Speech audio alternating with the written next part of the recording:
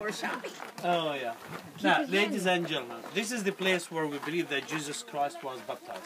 Now, in order to understand the geography of the river and the geography of this place, I want you to look at this picture here, okay? Which is mosaics that was done in Madaba, Mount Nebo, where we're going to see it tomorrow.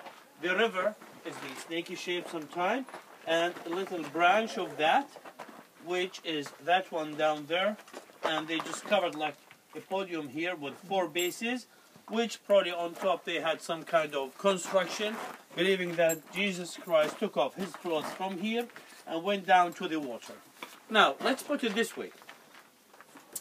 John the Baptist was not in a very deep water. John the Baptist, as we see it in pictures, and logically, that he was in kind of a shallow water where he could walk down, okay?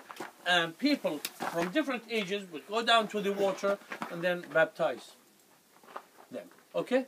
So, first of all, it's a kind of a shallow water, and the Jordan, most of the time shallow, unless there is a flash flood. Now, the second thing that all historians who are mentioned here, okay, from different periods of times, they mentioned how this church was built on top of a place that they believe the baptism happened.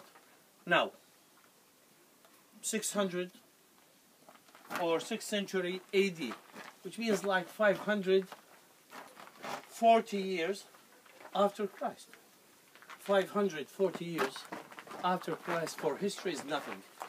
I mean, we talk about thousands of years and we still can't prove it. Okay? So 500 years, and mentioned by the early historians that this is the place where he was baptized, plus the Bible says it's Bethany beyond the Jordan and like 5 miles north of the Dead Sea.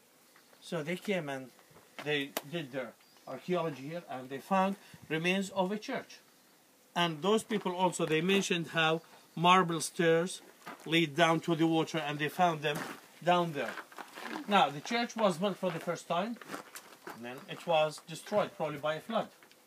They built another church, destroyed by a flood. They insisted, and they built another church, a third church, and also destroyed by a flood. So they kept building this church in the same place.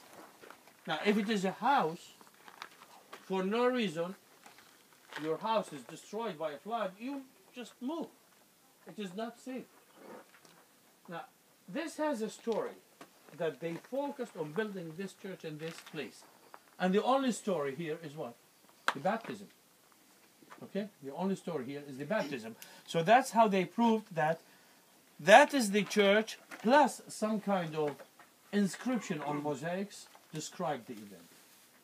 And the marble stairs leading down to the water, and the water test and the soil test proved that this was a little branch of the Jordan where probably the story happened. Now, at the end, the Bible says he was baptized in the river. Now, it's good to know it's the river. Now, whether this side or that side, it's the river. The water of the river, the blessings of the river. But it's nicer also to know exactly somehow where he was baptized. Okay? Now, that's what you see down there. Those